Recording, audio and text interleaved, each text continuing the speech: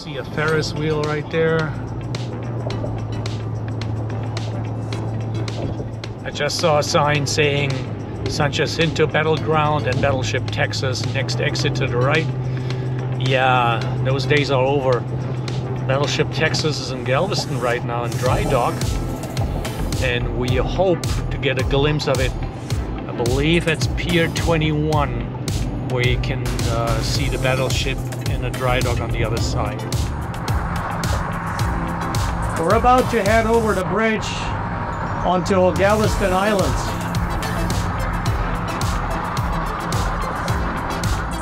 We're leaving the bridge and basically we enter Galveston Island. And there's already the sign.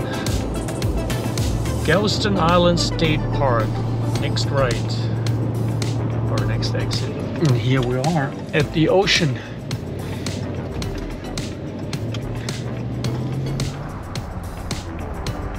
Seawall Boulevard, and the ocean is to the left.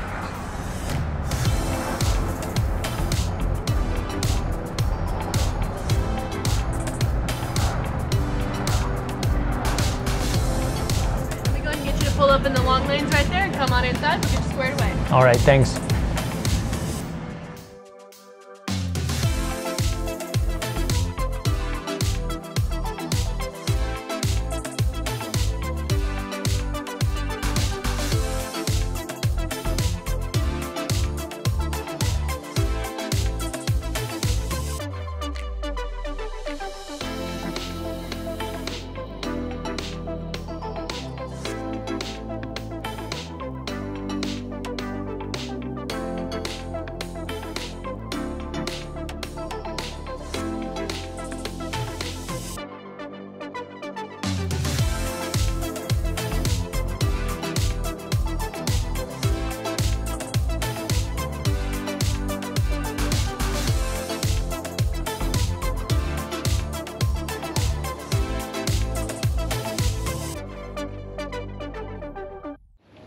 We arrived at Galveston Island State Park. We have site 49. Site is nice, but when we arrived here, we had no electricity for a couple of hours. And yeah, I had to get my solar out and to charge my equipment and stuff. Worked fine, but of course, you can't run the air conditioning. But now power is back up.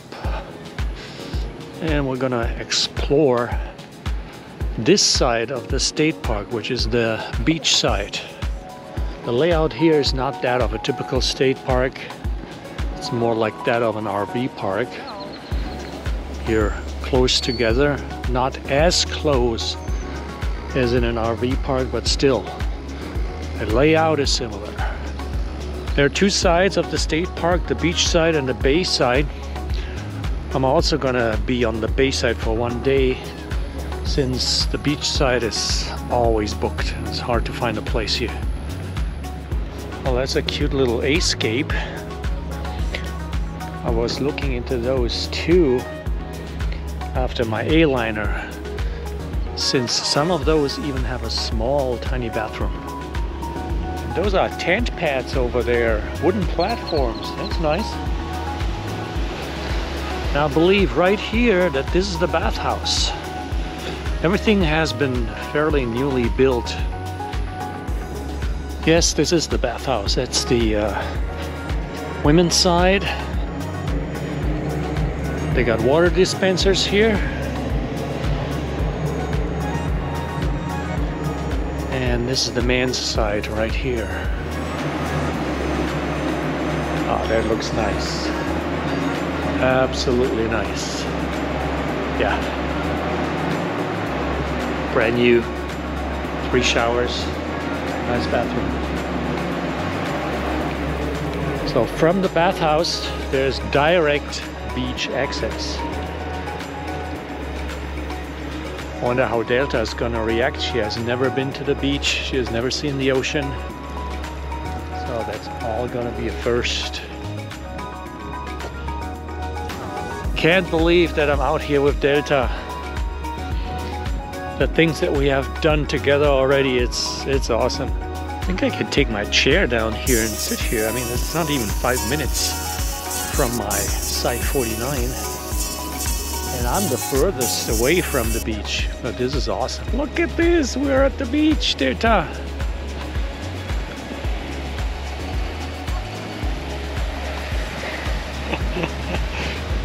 She's like, what the heck? What is that? This is so cool.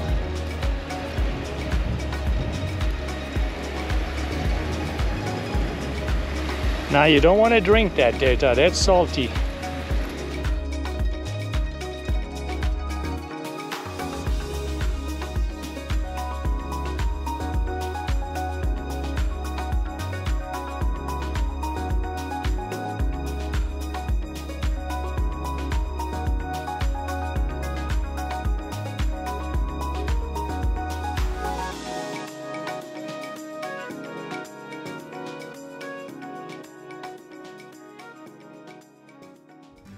It is 6:25 in the morning here at Galveston Island State Park. We're heading towards the beach for the sunrise, but it's a cloudy day, so don't know how that's gonna turn out. We'll see. There are quite a few people heading towards the beach. I guess they also got up early to see the sunrise. The sun is about to come up. The glow intensifies. Very few people out here this early in the morning, maybe around 10. That's a long, long sandy beach here. Well, I didn't know what to expect from Delta when she sees the ocean and the waves. But she seems to love it. Loves to run on the beach, which is perfect that early in the morning. There are no people here at all. Yeah, Delta, can you believe it? We're here at the beach. Sunrise. Huh? I know. This looks beautiful. The sun rising over the ocean. Gulf of Mexico.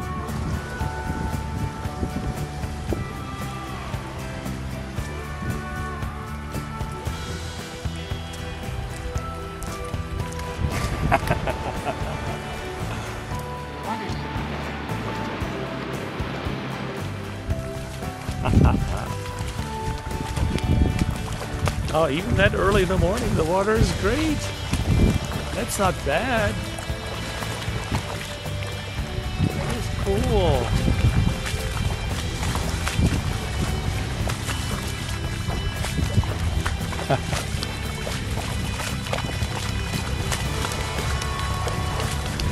The beach is so shallow, you can go far in. Look at that fisherman over there.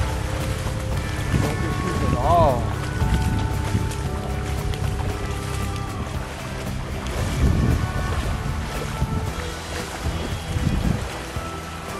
Next time I will bring the underwater case for the GoPro and then go a little bit deeper into the Gulf of Mexico.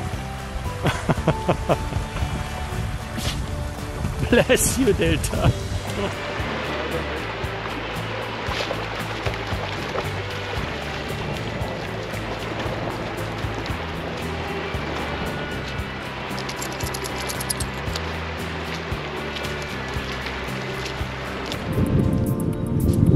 Look at this huge tree here, halfway embedded into the sand.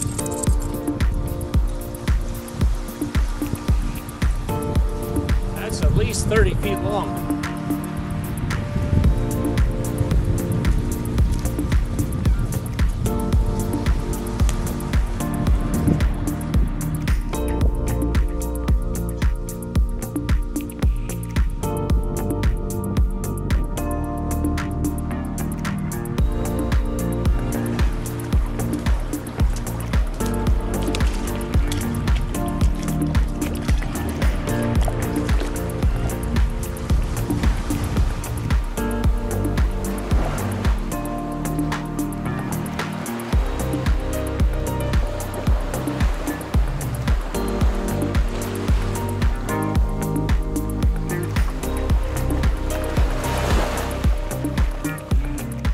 There's a lot of seaweed here on the beach, and I was a bit concerned because I read about it, that there was that huge carpet of seaweed drifting towards Galveston Island. I don't know if that is part of it, but on the water there's no seaweed visible, so all looks good. Beautiful ocean views, birds flying overhead. Nothing more I can ask for.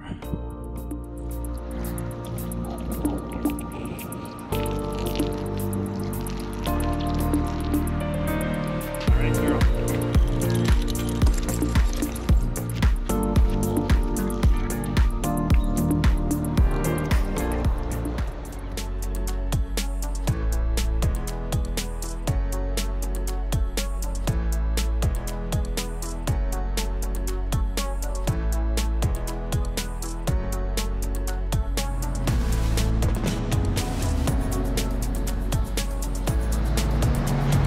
It is possible to go and visit the Bishop's Palace. I doubt that they allow dogs, so we're not gonna do this.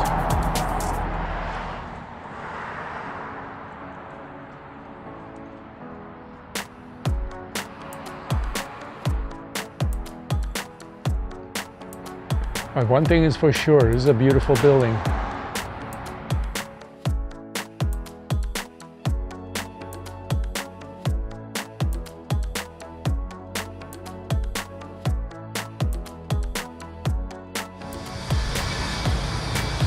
Data, of course, wants to go in. No, we don't do that. Yeah, this is a survivor of the storm from 1900. I saw a YouTube video about that. Well, almost all of the city of Galveston got destroyed, except for this building. Right next to the Bishop's Palace is another historical house. It's the Carl and Hilda Beale house from 1902.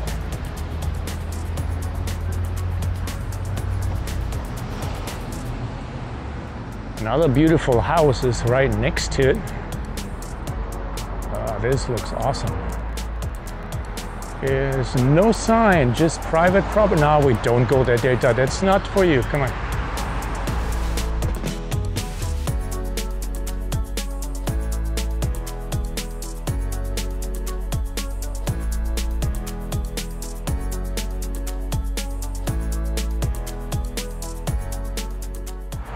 Beautiful house.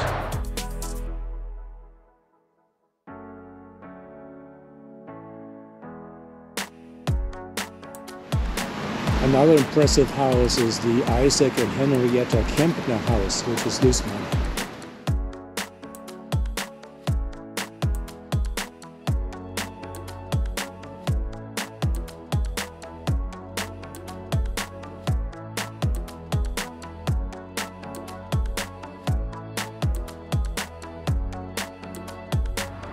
Here's another beautiful historical house. It's a residence though. Beautiful front yard with all those flowers here. Look at this.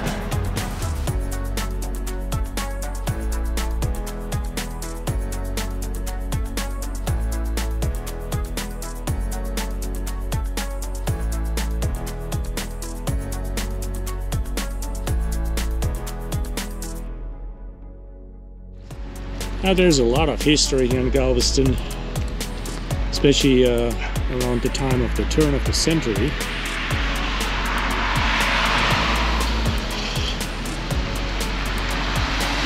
For some reason there's a dog with no leash.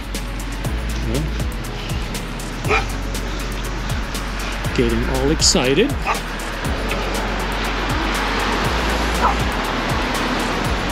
I see it has a collar, an electric collar on. That's probably that invisible fence.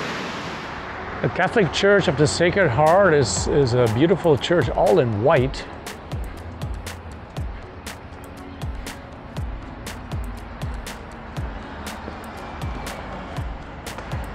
As usual, Data wants to go in. No, Data, we don't do that.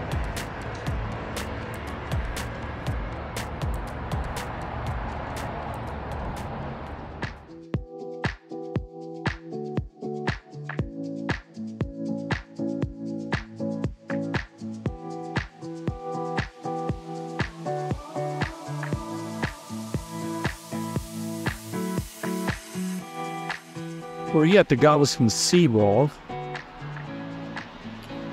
and in order to park here, you have to download an app, put in a code, put credit card info, and then you can pay. There's no other way.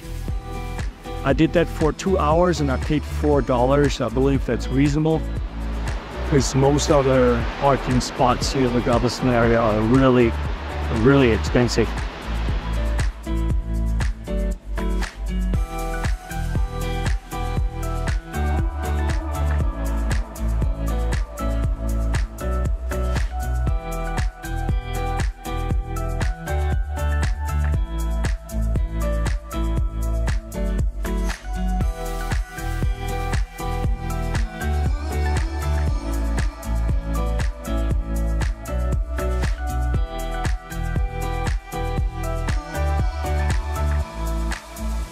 Straight ahead, Pleasure Pier, also a historic place.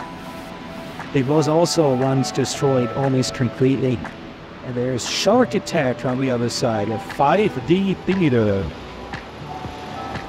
And then you can do those duck tours here in Galveston with those old decks, those military floating vehicles. Bubblegum shrimp. I've been there in San Francisco.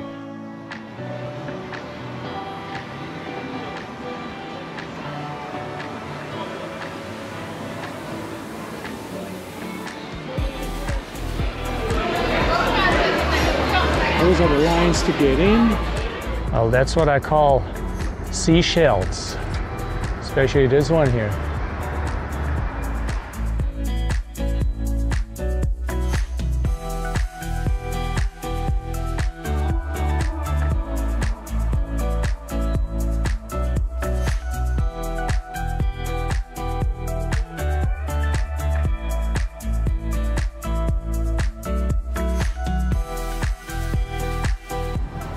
Yeah, unfortunately, not a lot of places here are dog friendly. I tried several to buy a t-shirt, and no, we got kicked out right away. I mean, for such a vacation destination, it's a little bit sad that they don't accept dogs. But, well, it's the way it is, so what can I do about it? There's no chance then to buy a t-shirt. I would need to leave Delta in the car, and it's over 90 degrees here. Can't do that.